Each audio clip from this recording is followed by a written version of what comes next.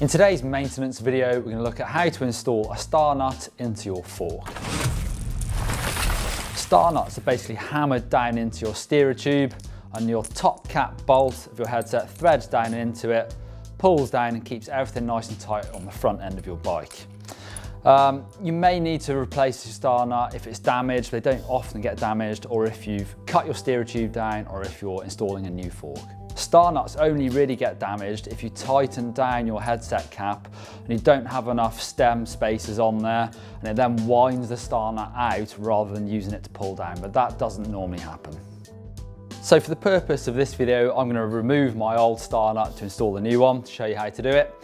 And to do that, really, you just need some sort of tool to keep whacking that star nut down and at the bottom of your steerer tube. I'm going to use this great big punch, but it doesn't really matter, anything metallic. Viewers, if you know a better tool, then let me know. For now, I'm just going to rest my fork onto this rubber mat so I don't damage the bottom of it, and just whack that star nut out.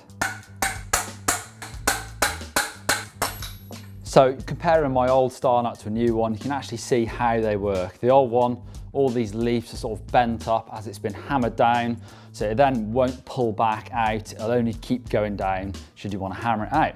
And that's how you tighten up your headset, just using that friction of the star nut in the steerer tube. To install the new star nut, there's two ways of doing this. There's either the right way, using the proper tool, looks something like this. So what you do is you screw your new star nut onto the bottom of there, and then that sits down over the top of the steerer, basically, so it squares it up nicely.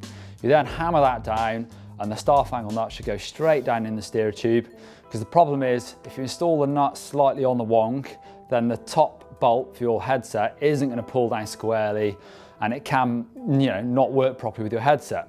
However, in my experience, I haven't got one of these tools, so I've always done it the bodging way, should I say. It's just to use the bolt that comes in the top of your headset cap, thread it all the way through the star nut, line it up and hammer that bolt. I guess if you're really hammering it hard, you could damage the thread inside there, but in my experience, I've never done that. It's very difficult to keep this star nut totally square as you're going down. You'll probably find that as that second set of leaves goes in, it'll straighten itself up a bit better. At the moment, it's slightly wonky, so what I'm going to do is just hammer this on the diagonal to try and straighten it back up. Keep going around, make sure it's square both ways, and you want to get that nut probably just less than 1 centimetre down and into the steerer tube and totally square. So there you go, job done.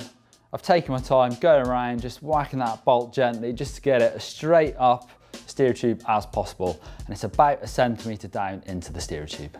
So job's a good one, and I'm ready to install that on my bike and go for a ride. If you need some help on how to install your forks, you can just click up there and that'll take you through to the video. And obviously you're gonna have to reattach my disc brake to this fork, so click down there if you want to see how to check your disc brakes. Give us a click just in the middle to subscribe to GMBN. It's totally free, and give us a thumbs up if you enjoyed this maintenance video.